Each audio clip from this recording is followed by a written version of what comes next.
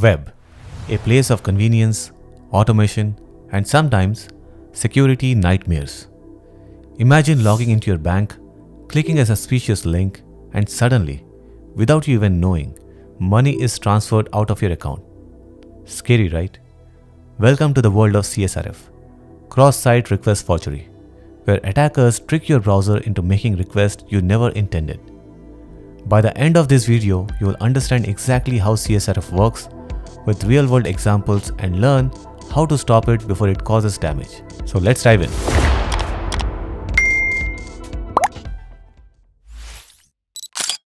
CSRF or cross-site request forgery attacks might sound abstract, but they have been exploited in real-world scenarios, affecting banking systems, social media platforms, and even corporate accounts. Let's break down exactly how they happen with real examples and potential consequences. Let's start with CSRF in banking transactions. Imagine you are logged into your online banking account, say at mybank.com. The bank uses cookies for authentication, which means every request you send automatically includes those cookies because your browser stores authentication session or cookies. You then open a tab and unknowingly visit a malicious website, say evil.com. And the hacker running this site injects an invisible image request. That malicious site automatically sends a hidden request to your bank's API. And here is how it looks. Now, since your browser is still logged into the bank, it automatically includes your session cookies with request. The bank processes the request thinking you actually intended to transfer money. And then your money is gone. The worst part? You never saw the request happening. No passwords were stolen, and the attacker simply took advantage of your authenticated session. In fact, a CSRF vulnerability was found in ING's bank's online banking system that allowed attackers to transfer money without requiring user confirmation. An attacker could craft a malicious request and send it to a logged-in user, tricking them into unknowingly transferring money. CSRF can also be found in social media platforms for spamming user profiles. Social media platforms allows users to post messages, upload images, or send friend requests via HTTP request. If these requests don't include proper CSRF protection, an attacker can force users to post content without their consent. Imagine Facebook allows users to post a status update via HTTP request. So if Facebook doesn't have CSRF protection, an attacker could embed invisible form on a malicious site like this. And here is what happens. You visit evil.com while logged into Facebook, and your browser automatically includes your session cookies, and the form submits a spam post to your Facebook timeline without your knowledge. In fact, in 2009, a CSRF vulnerability on Twitter allowed attackers to force users to tweet a message without their permission. The attack worked by embedding a malicious script on a web page. When a logged-in user visited the page, their Twitter account automatically tweeted a spam message, and thousands of users were affected within hours, leading to Twitter quickly patching the issue. CSRF is also found commonly while changing passwords or email addresses, also known as hijacking accounts. Let's say I am the admin of my site, bytemark.io. Normally, if an admin wants to change their email, they would send this post request. The admin intentionally submits this request by filling out a form and clicking a button. Now imagine, I, the admin, is logged into bytemark.io. Meanwhile, the attacker tricks me into visiting this site evil.com. And here is what happens. I visit evil.com and browser automatically submits the form to change the account email. The attacker now owns the admin account and can reset the password and also lock me, the real owner, out.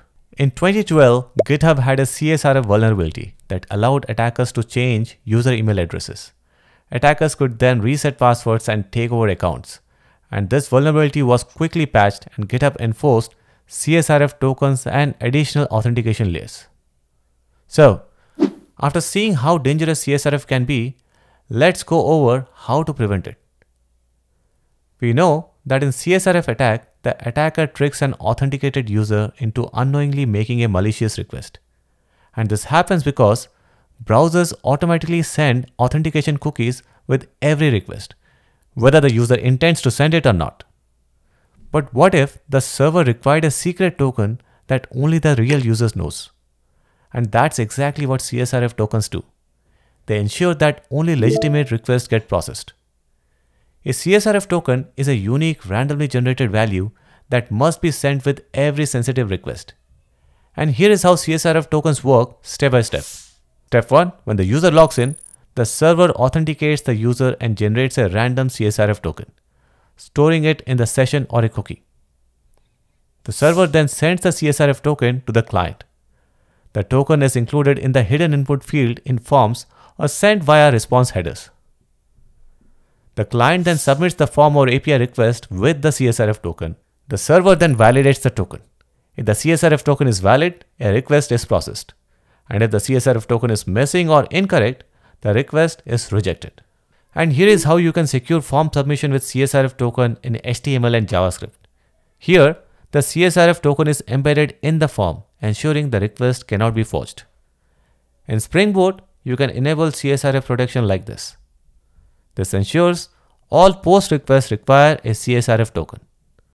If Node.js is your backend server, the CSRF token is generated by the Node.js backend using CSRF or CSRF middleware and then sent to the client. And here is what happens step by step. When a user visits a page, the CSRF middleware generates a CSRF token using REQ or request.csrf token. This token is stored in a cookie, say XSRF token, or embedded in the HTML response. This token is unique per session or request. Now, the client or browser has the CSRF token in a cookie, say XSRF token, or as a part of the form. So, the client or frontend must include the CSRF token in request. The CSRF token is embedded in the hidden input field. Here, this form automatically sends the CSRF token when submitted. Now, when the client submits a post request, it will include the CSRF token. The CSRF middleware automatically extracts the CSRF token from this request. And if for any reason the token is missing or incorrect, the request will be rejected. Also, all modern browsers allow setting cookies with SameSite attribute, preventing them from being sent in cross-site request. And here is an example of that in Node.js Express. This blocks CSRF attacks by preventing cross-site requests from sending cookies. Now, I have already explained the concept of CORS or cross-origin resource sharing in my previous video. With CORS, you can determine if the request should be allowed or blocked, but it won't stop CSRF attacks. However, it can prevent unauthorized JavaScript from reading API responses. And here is an example in Spring Boot. Here, by listing specific sites in allowed origins, you can ensure that only trusted websites can send requests. Now, if you are working on a web app, you should test for CSRF vulnerabilities. Here are some tools to help. owasp or Z Attack Proxy is a free security scanner that detects CSRF vulnerabilities in your web apps. Burp Suite is another tool which is used for security testing, allowing you to manipulate requests and check for CSRF weaknesses in your app. CSRF Tester is another simple tool for crafting CSRF attack payloads to test your app security. CSRF is a dangerous attack that exploits a user's authentication session to perform unintended actions. It doesn't steal your data, but it can trick users into changing settings, transferring money, or posting content on their behalf.